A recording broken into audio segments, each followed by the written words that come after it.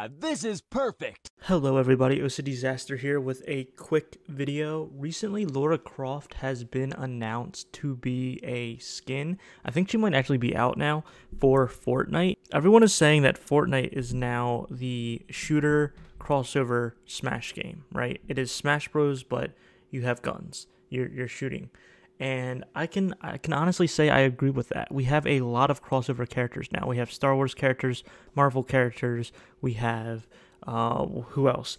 We have Lara Croft, we have Master Chief, we have Kratos, we have the Predator. So there are people coming in from film, from popular IP, from popular video game franchises. It's literally anyone that wants to promote their, their franchise, their IP.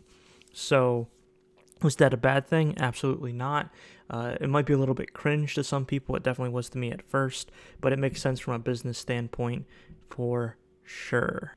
Bringing it back to Smash, and I want you guys to comment down below, especially if you're familiar with kind of like how these deals work. I'm not quite sure how you would unless you worked for Nintendo or one of these companies, but my question is, from my knowledge, from my understanding, in negotiations for a character being in Smash, Nintendo normally has to give something to the other company, and both of them have to reach an agreement before that character can be locked in, right?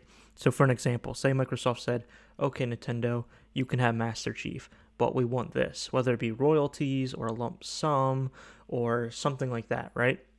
If Nintendo says, okay, we'll do that, it's fine. Or Nintendo can have a counter offer, throw it back, and if Microsoft says yes, we'll do it, then boom, they're locked in. Master Chief is in Smash. My question is, do you guys think there's terms with that? For example, do you think Nintendo would say, okay, we're going to do this, but that means Master Chief cannot appear in any other type of video game until he's been released in Smash, because it kind of, makes it less. The whole appeal for Smash DLC is like, we don't know who it's going to be. If it's a big character, Master Chief is a much wanted character in the game, and Nintendo probably doesn't want that feeling to go away if he just got released in another game.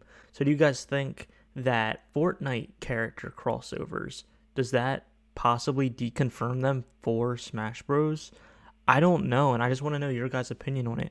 I'm sitting here thinking about it. You guys know how I am about fan theories and trying to predict patterns, and I know Nintendo and Sakurai kind of do whatever in regards to DLC.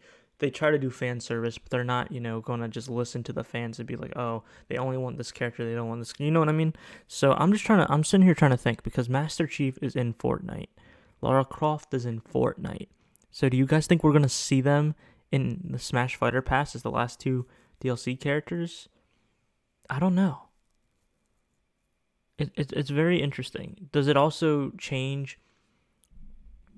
I guess the better question is, would you guys be upset if they were the last two DLC characters? If Master Chief and Lara Croft were the last two DLC characters for Fighter Pass Volume 2, would you be upset because they're in Fortnite right now? Not because they're in Fortnite, but because they've been announced for Fortnite so recently in this year. It's just something to think about. Let me know in the comments. Don't forget to subscribe and like the video if you made it all the way through. I'm OC Disaster, and I hope you have a smash-tastic rest of your day.